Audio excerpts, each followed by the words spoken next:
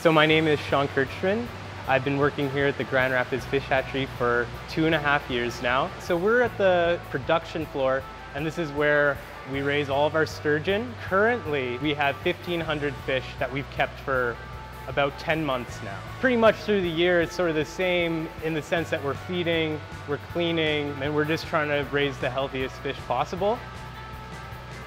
Of course, it's amazing that we can have renewable energy in Manitoba, but it's not without a cost. One of those costs is the disruption and loss of fish habitat. So we're trying here to restock lake sturgeon, which are a threatened species. So the lake sturgeon, we have some different populations in our facility right now. So we have some that are going to be stocked to Landing River, and we also have stocking up in Kiosk.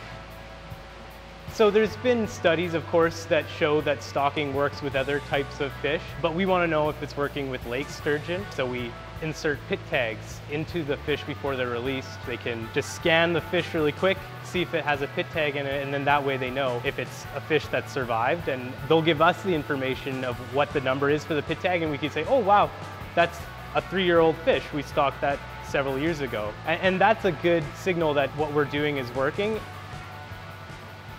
What led to me becoming a fish culturist, I was always interested in the aquatic life, and every day I'd want to go out on the water and fish and just learn more about nature. When I was in high school, I loved to keep aquariums, and that's where I sort of learned about water quality and really observing fish for their behavior and their health. My passion has evolved, but it's led to an education in marine biology. The legacy that you leave behind, these fish are going to be 100 years old. They're going to be alive while I'm in my grave. They also have a cultural significance to First Nations people here. I'd love to be part of bringing back a healthy stock.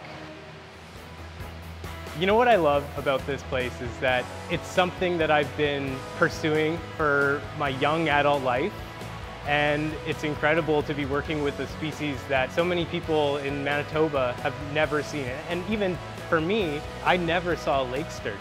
There's sort of this mysterious fish, and here we are at the hatchery, and there's 1,500 fish here, and we're soon opening a visitor center, so I'm really excited to be putting on tours for people that are interested in learning about lake sturgeon.